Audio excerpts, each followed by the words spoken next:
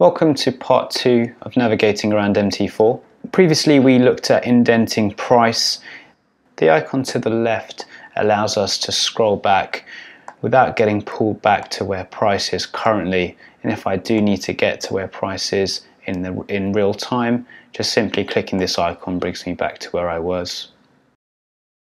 On our price chart we can see time on our x-axis and price on our y-axis, and simply by dragging that up and down we'll be able to see a wider range and what's happening below where price is currently situated, and on the x-axis here be able to zoom in and out, zooming in, and if I just scroll to the left hand side I'll be zooming out to have more of a line chart view.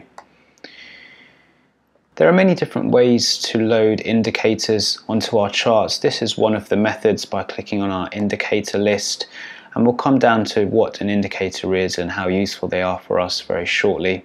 Similarly, navigating between different time frames can be done by clicking this icon here and flipping between a 1 hour chart to, for example, a 15-minute chart. This is also displayed down here, so we can do it quite quickly just by scrolling through these time periods. Lastly, the icon to the far right shows us our templates.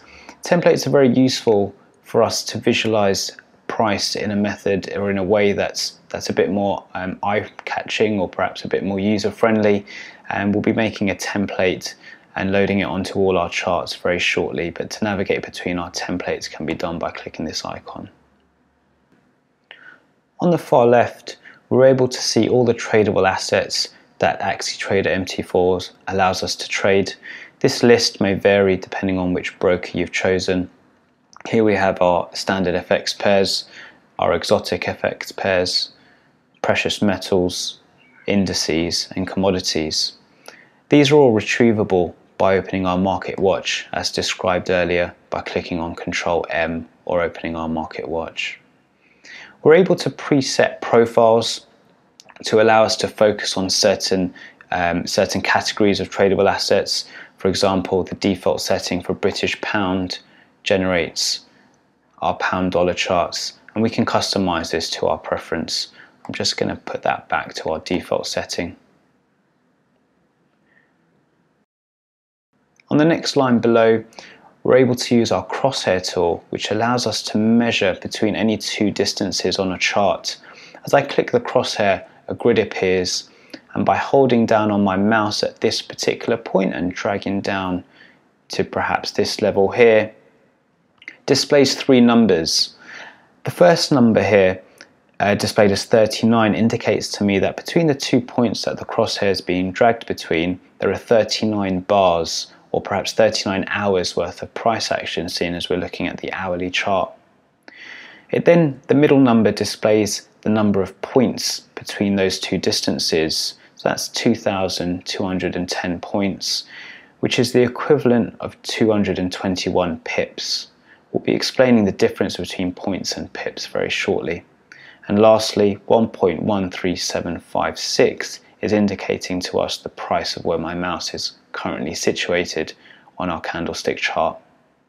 If I let go of my mouse, the crosshair will disappear, and I can reactivate that very easily by re-clicking it.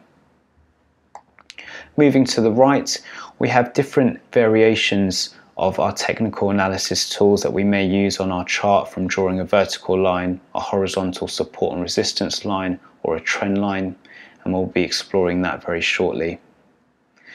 Here we're able to draw channels, Fibonacci retracements, perhaps draw text box to indicate to us key important levels or text labels, and arrows to draw any particular areas of interest.